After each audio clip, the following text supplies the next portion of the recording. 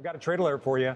We got our Jason Snipe trimming his position in NVIDIA and Palo Alto. Jason, explain this one to us. A lot of people are trying to ride that AI wave. You're actually jumping ship a bit.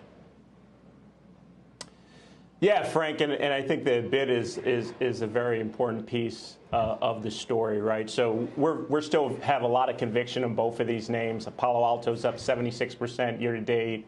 You know, NVIDIA is up over 189% year to date. So this is a story is just prudent, trying to manage our risk going forward.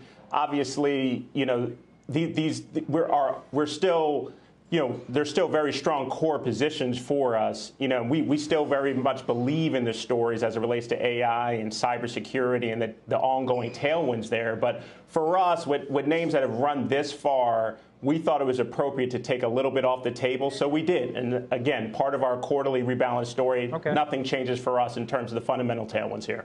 So, Jason, nothing wrong with a little bit of profit taking, but I want to ask you, where do you see the risk? I'm looking at the notes this week. Goldman saying that Palo Alto is really their top pick when it comes to cybersecurity, forecasting better than expected margin expansion in that space. And then Wells out with a note that NVIDIA, it actually has an underappreciated part of its business, its Ethernet platform business. I know it's at a high multiple, but where do you see the risk when it comes to these names? So, you know, clearly the S&P, you know, the multiple on the S&P is close to 19 times forward, right? So as I looked towards the rest of this year, and again, you know, if I pick on Palo Alto as an example, you know, they've achieved profitability. You know, EPS growth is up above 85%. Revenue growth is above 25%. I really like the sticky business that they're doing with government contracts.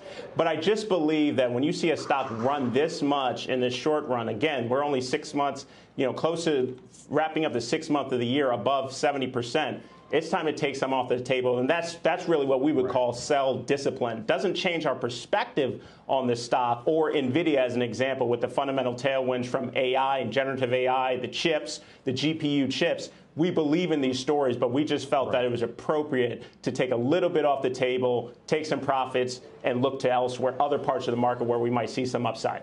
You know, Jason, in all fairness, you are not the only one. You're actually kind of following the money. I know it's your idea, but you're following the money. Rob Sechan. Biggest outflows from tech in the last 10 weeks. So a lot of people are thinking the way Jason's thinking. By the way, did I tell you your color coordination today? I was going to tell you the same thing. Excellent. Who's your stylist? David August.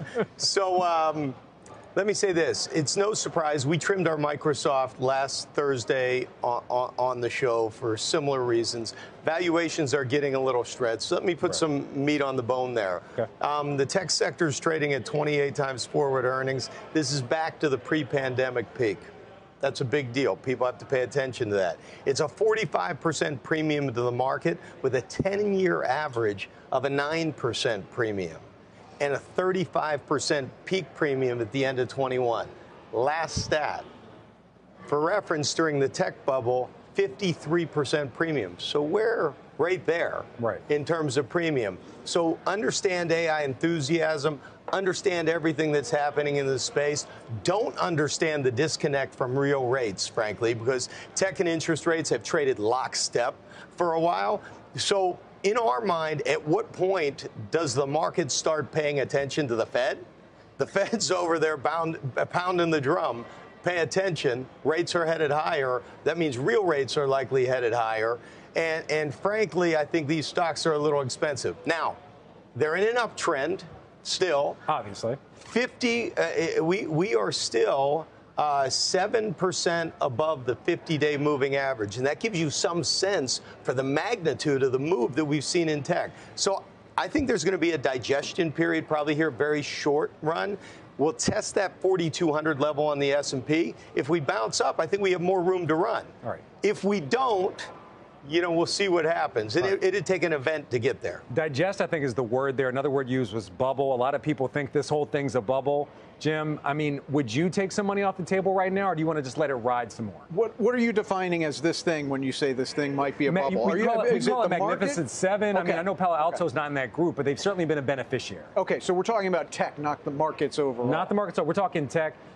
Coming off of Jason Snipes' trade, taking some money off the table, a bit of money off the table when it talks to Palo Alto and then NVIDIA, one of those magnificent 7 stocks we've been talking about. I mean, listen, let's just make this really simple. NVIDIA's up 190% in 6 months.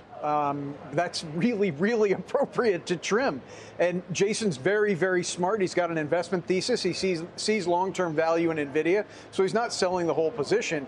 But by definition, if he held it from the beginning of this year, it's gotten pretty darn big in his portfolio. He's doing the prudent thing, both from portfolio management perspective and from where the stock is perspective.